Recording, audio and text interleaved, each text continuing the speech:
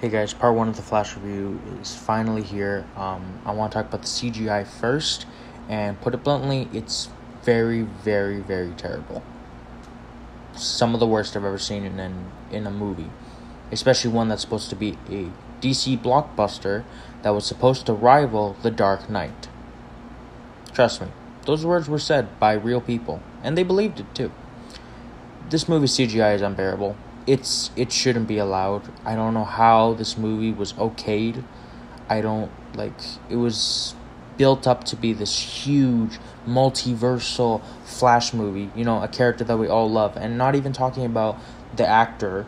On the movie itself, it's still a bad movie, and the CGI doesn't know justice.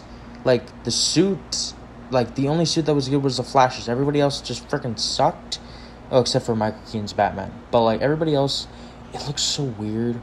And everything that had to do with, the Flash running and, his time traveling, it just sucked so much.